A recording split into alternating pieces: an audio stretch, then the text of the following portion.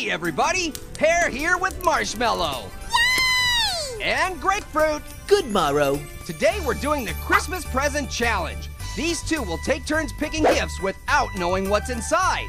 One person will get a good present, the other will get coal. Yay! I love Christmas and presents and absolutely everything about this challenge! Grapefruit, do you share Marshy's enthusiasm? Pear, I'll attempt to keep this brief.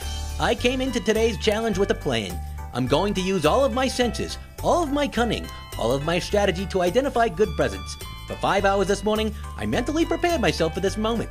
I hired a chef to cook an optimal game day meal specifically designed for me. Meanwhile, Marshmallow is over there getting distracted by a floating piece of lint. Yay! It's floating! It's floating! This is my favorite bug! Marshmallow, that's not a bug. It is lint. Oh, I love that name! I'm naming this bug Lint! Ah! Pear, I believe we can see the writing on the wall. This Christmas present challenge isn't going to be close. It's going to be a bloodbath. And when that bloodbath is over, I will be going home with a slew of incredible gifts. And Marshmallow will be going home with NBC. And nothing but coal. Wow, strong words. Well, I guess we should get right to it. I suppose we should. I caught Lint, and I'm keeping him in this jar! What should I feed Lint? How about some coal? You're about to have a bunch of that laying around.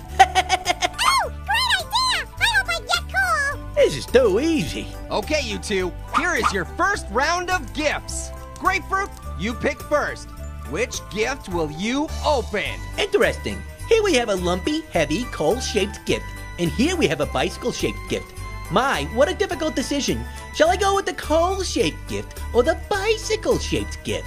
Oh, can I have the bicycle-shaped gift? I think there's coal in that one. You may not have the bicycle-shaped gift, for I have chosen it for myself. Take the coal-shaped present and the inevitable loss that comes with it. Okay, yay! All right, open your presents on 3. 1, 2, 3. What? A bicycle? Lint can't eat this! How the? This was supposed to be a bicycle! If you don't want that coal, can I feed it to Lint? Lint does not eat coal! Oh, sure enough! He's eating the bicycle after all! Yay! Everything worked out! Okay, round 1 goes to Marshmallow. Here comes round 2. Refocus, Grapefruit. You got this. Marshmallow, which gift will you choose? Well, the obvious choice would be to choose the present shaped like a car-shaped piece of coal! Oh, for crying out loud. But I'm gonna follow my gut and go with this present, because it's shaped like a coal-shaped treasure chest! All right, take your gifts, you two. Open them on 3. 1, 2, 3. Yay! A coal-shaped treasure chest! What is happening? And Lint eats precious metals, just like I hoped he would!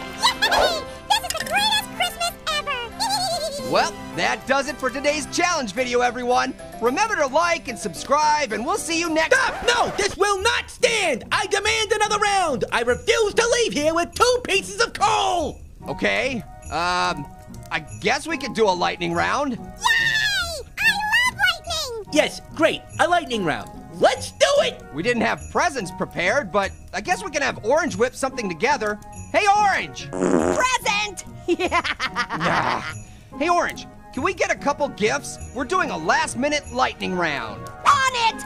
Okay, focus up, Grapefruit. This is your chance. If you can pick a good present, this will all have been worth it. Okie dokie, here you go. Thank you, Orange. All right, Grapefruit, which gift do you pick? Identically shaped boxes. Very clever. Well, not clever enough, because when I shake this box, it sounds exactly like a lump of coal. Ergo, I select that gift.